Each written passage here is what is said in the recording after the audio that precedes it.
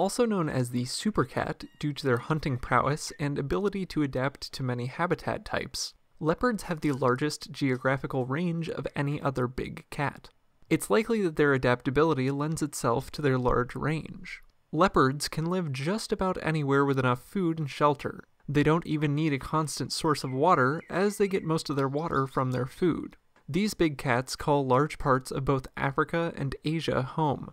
Their habitats include mountains, savannas, woodlands, swamps, rainforests, and semi-desert regions. Leopards prefer to have trees available as they spend a large part of their lives suspended above the ground in sturdy tree limbs. These large cats rest in trees as this keeps them away from potential predators.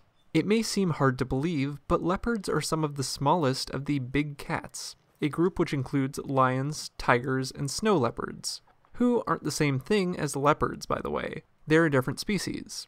Leopards stand about 18 to 32 inches at the shoulder and weigh between 55 and 200 pounds. Males are generally twice the size of females, but subspecies and location can influence their size as well. There are currently 9 accepted subspecies of leopards. As a whole, the leopard species is believed to be one of the most stable of all the big cats. However, some subspecies are critically endangered, with fewer than 100 individuals alive in the wild.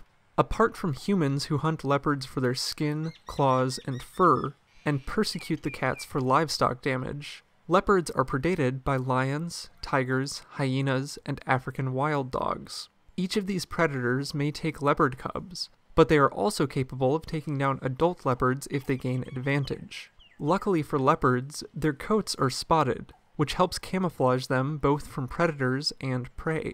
Leopards are stalking predators and hunt their prey down until they're within 10 to 33 feet, and then pounce, aiming to bite at the animal's neck and cause paralysis with a quick snap. While they can reach speeds in short bursts up to 37 miles per hour, leopards typically don't chase prey if the first pounce is unsuccessful. Prey to leopards include a variety of animals, such as rodents, reptiles, amphibians, baboons, fish, large birds, and hoofed animals who may reach more than double the leopard in size.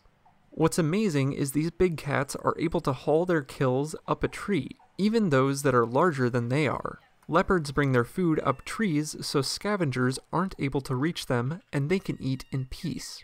Leopards are solitary except when breeding and raising young. Males and females will have multiple partners and will tolerate members of the opposite sex in their home ranges. A female entices a male with pheromone-scented urine. When he arrives, she'll rub against him and smack him with her tail to let him know she's ready to mate. They'll mate multiple times over the course of a few days, and spend those days sharing food resources. Afterwards, he'll leave and the female will gestate for about 95 days. Her cubs are born in a den and kept hidden while she cares for them. She'll move them between dens frequently, not unlike cheetah moms. The cubs can walk at 2 weeks, begin taking solid food at 2 months, and are independent by 20 months, though they often stay close to their mother's home range long after this, and may even remain in contact with each other as they grow. Leopards begin breeding at about 2 to 3 years of age, and only live about 10 years in the wild, though they more than double that age in zoos. For more facts on leopards, check out the links in the description. Thank you to Airplane Collectibles, Loyen, Dan, and Zenadine for today's request. Give a thumbs up if you learned something new today, and thank you for watching Animal Fact Files.